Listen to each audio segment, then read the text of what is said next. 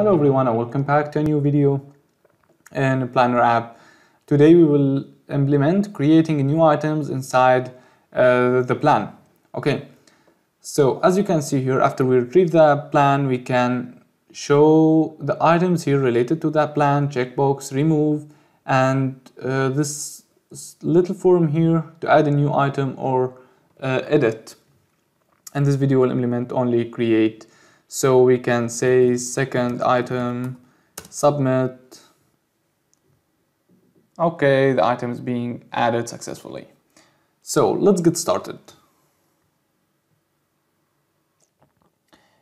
If you remember here, we have inside the UI, we have two parts. The first one, which contains the plan details so we can edit them, and the second one contains the items that are related for these plans. This is just the general layout of it, but there is no items till now. Okay, now what we are going to do to let the user able to manage those items, we will create a table here with a form.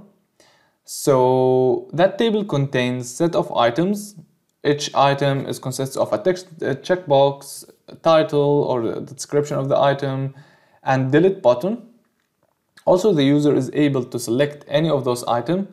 He can select the item and edit inside the first row. The first row is going to be static, contains text box and the submit button.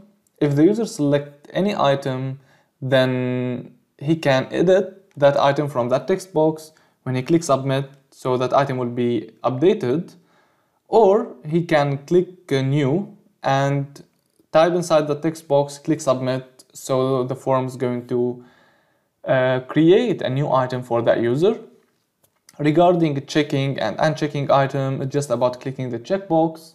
Remove, the same thing, just click the delete button and that's it. So now in this session we are going to show all the items for that plan and create a new item. Now to get started, first I have to inject the to-do items service we have created in the previous session. To-do items service, call it items service like that. Okay, sorry.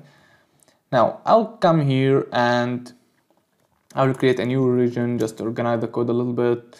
Call it items. Okay.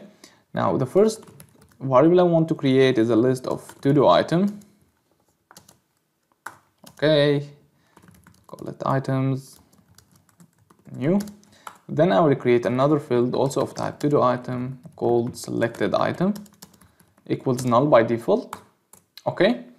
Now here get plan by ID async, there is a function, yeah, this one, get plan by ID. In this way it returns the plan here with the result. So the plan also contains the set of items that are related for that plan. So I'm going to set items equals to result dot record, which is the plan dot to do items. Okay, I'm going to convert it dot to list like this. Okay, great. So now I have all the items. I can iterate over them in the component above in the HTML and show them. But before, I'm going to create the create function. So async task, insert item async. Yeah, we have also to create the model for that form to submit, edit, or create. It's of type to do item request. Call it item model equals new one. Okay, great. Now for create, this basic equals true equals false, and here for adding any item, the item is related to a specific plan, the plan we are in actually, because when we redirect for this component, we have a parameter here, we send it in the query or in the URL called ID, which is the ID of the plan.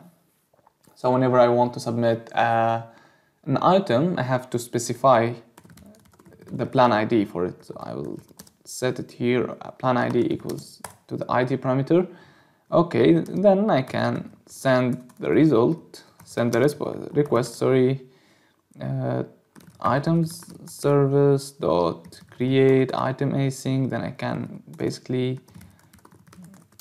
add the model. Now check if result dot is success,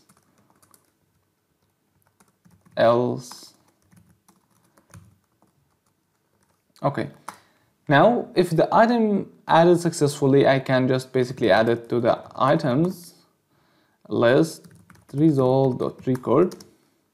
Now if it failed, I'm going to show an alert with an error, show error alert, yeah, or message. Great. Now the insert item async is done. Now the form, there is, as you know, an property for the form, which is an event callback called onValidSubmit. This one, the same form, is going to be used for add and edit. So I will create a function here, call it submit form async, or submit item form async.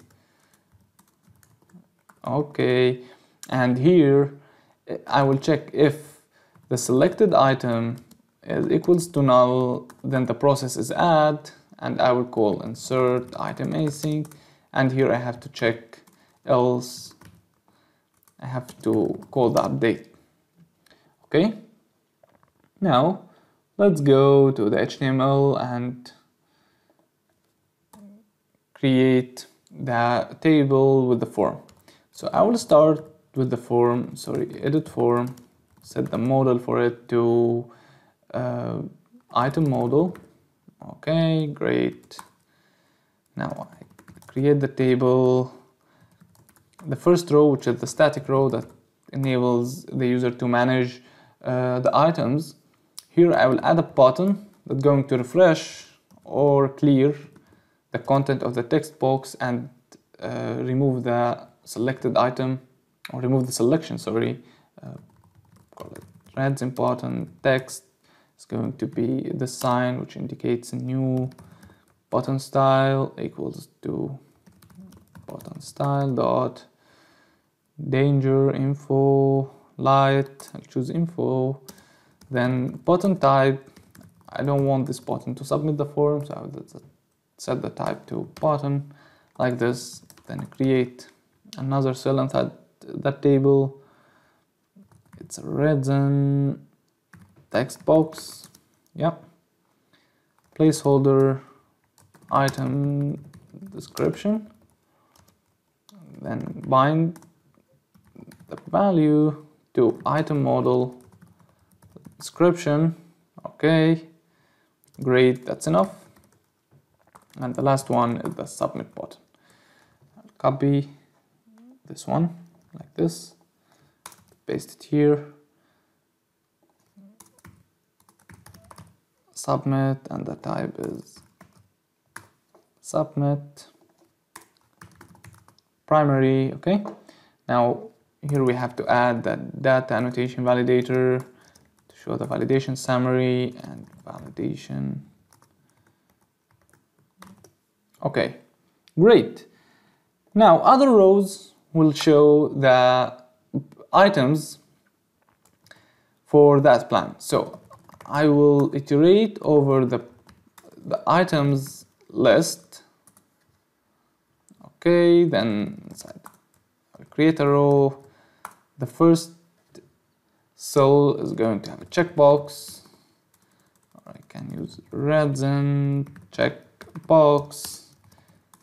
Values equals to item dot is done like this, and yeah, just now in the second cell I'm going to just type span, then I will type item dot description inside it. Okay, and the third one is just basically the delete button. So I'm going to copy this one, paste it here, change this one to danger. I don't want this anymore, and I'll set it to button because it's not submit the form. I'll call it like this. then here we can specify the onClick function is to just remove that item. So now what I have still to do is just to set on valid submit, which basically just call submit item form async this way. So if there is a selected item, it's going to update it, otherwise it's going to insert a new one. In our case, at the moment, it's just going to insert that item because we don't have update. Okay, this one is awaitable, and I think we are just ready to test that. Yeah, sorry, something very important we have forgot, which is also, if you remember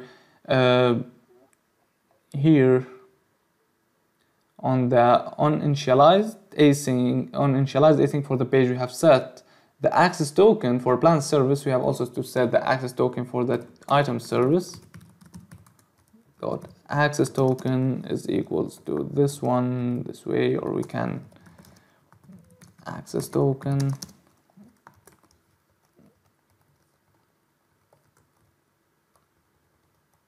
equals like this. Yeah, this is better. Okay, now we can run it.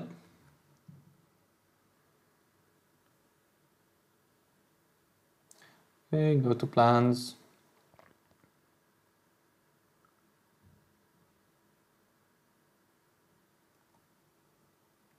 Okay, now we can also set this to URL, so when the user can click it, we navigate to the edit or details of the plan like this. Okay, now it tries to retrieve the plan.